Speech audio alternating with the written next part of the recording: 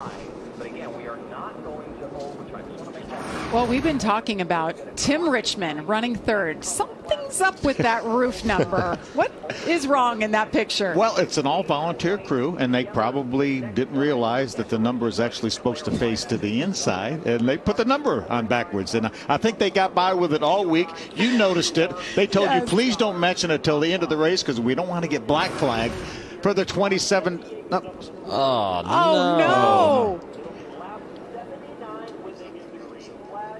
Out of gas, I won't refire. Oh, won't refire. Oh, man, that is devastating. Man. Such a good car for him. Such a good day going, was third right as we start talking about him. You know, we talk about them having enough fuel, but the problem is you got to make sure you can get every ounce out of that fuel. Make sure the pickup's in the right place. You have an all-volunteer crew. You never know if maybe that pickup has moved a little bit. Maybe didn't get full. There's a lot of things that could happen, but what a horrible break. But nonetheless, what a great job Tim Richmond and his team did here. Yeah, he showed that they deserve to be here, Absolutely. and that was super cool. And going back to his roof number, I've painted some of my own cars on iRacing. I've made the same mistake. So you just don't see things like that. Let's listen to the 29. Reach down hard to get what we can get here. It's going to be green and white together here. It's going to be like a knife fight in the phone booth here. We'll have to be heads up and just do what you can do here. And that's Sean Corr running fourth right now. Sean's good at this racetrack. He has 3 top 5s in his career here. What did he say? Nice and calm like a phone booth? Yeah. A knife fight in a phone booth. There's Tony right on his rear bumper. She's ready to go here. Yeah, push, Tony, push. So do the Venturini cars, they do a teammate start right here, or you just race it out? I think they're going to do the teammate start since Corey took the top, but be interesting. Shannon Rush right there, crew chief for Corey Heim. Corey Heim on the outside. Green and white in the air. Final lap.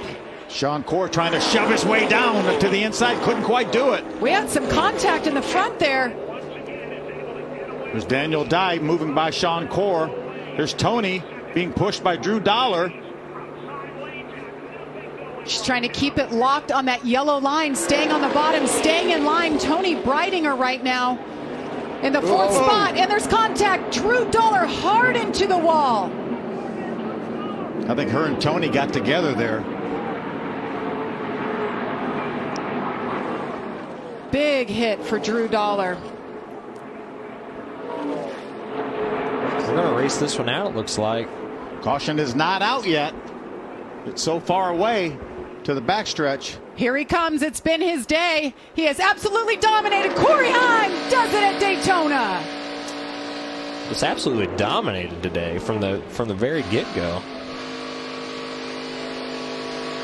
What a perfect day for that 19-year-old from Marietta, Georgia. Good to see that window net down. Yeah. That was a rough hit there down the back straightaway. Absolutely head on. Drew Dollar quiet all day. Huge hit on the final lap. Now, guys, he's got to put himself together, jump in that Xfinity car coming up right after this.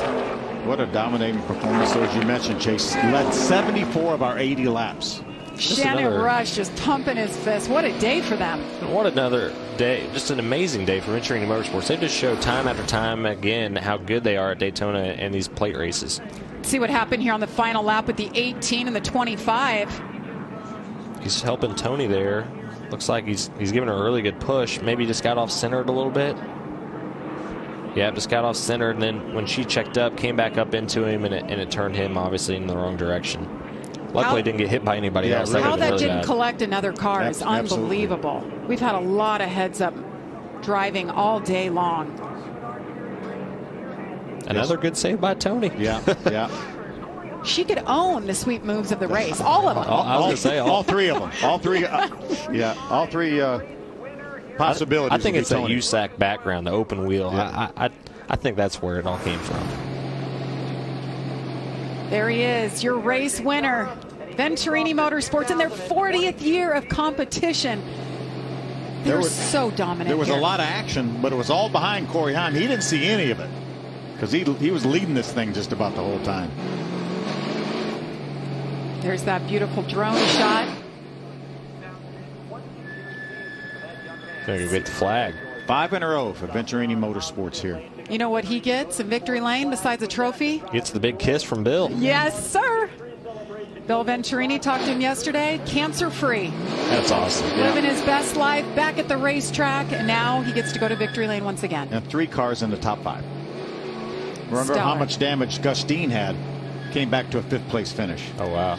And Parker Chase, the IMSA driver, just perfect today. Solid, absolutely. 2nd from start to finish of this race. Even had a little scare there. Fuel pressure went down.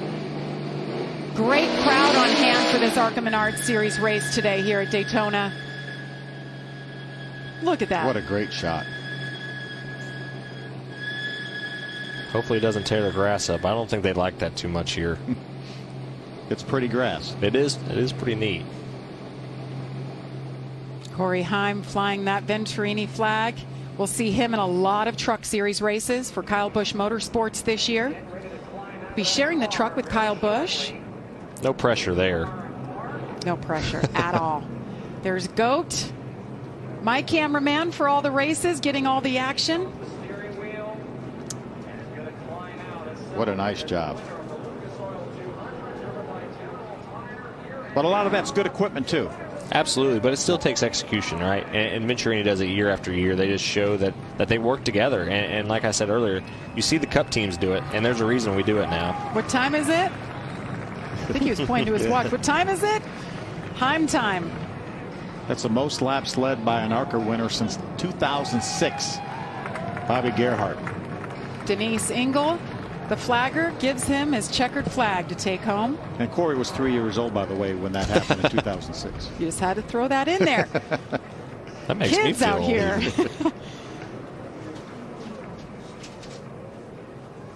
That flag in there. Look at that drone shot. Just beautiful. Look at the sky. How about the crowd we had here today? We know it's sold out tomorrow for the Daytona 500. It'll be super cool, but always cool whenever you come to Daytona for whatever series is. That looks like Kate's down there with our winner. Corey Heim coming to Daytona, growing up as a birthday gift from his dad, and now he's a 2-time winner at Daytona. Corey, you led 74 laps. How did you stay focused that race? Yeah, I mean, my team made it easy on me. You know, we're building this really fast Custom Tools Camry, and, you know, I had great teammates help me all through the way. So, yeah, first race for Crescent, that's awesome. We got him straight in victory lane, so I couldn't be happier. You really helped Venturini Motorsports out with 5 in a row. How important was that team chemistry, especially as we talked all week long that was what was going to be the trick? Yeah, Venturini Motorsports, most organized team out here, obviously, and, you know, Toyota Racing's helped me get here. Crescent Tools, as I mentioned before, just everybody's really just all put together for this race, and it worked out.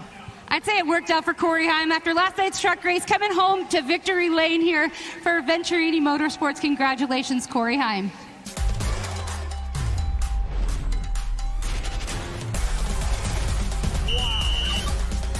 That's incredible.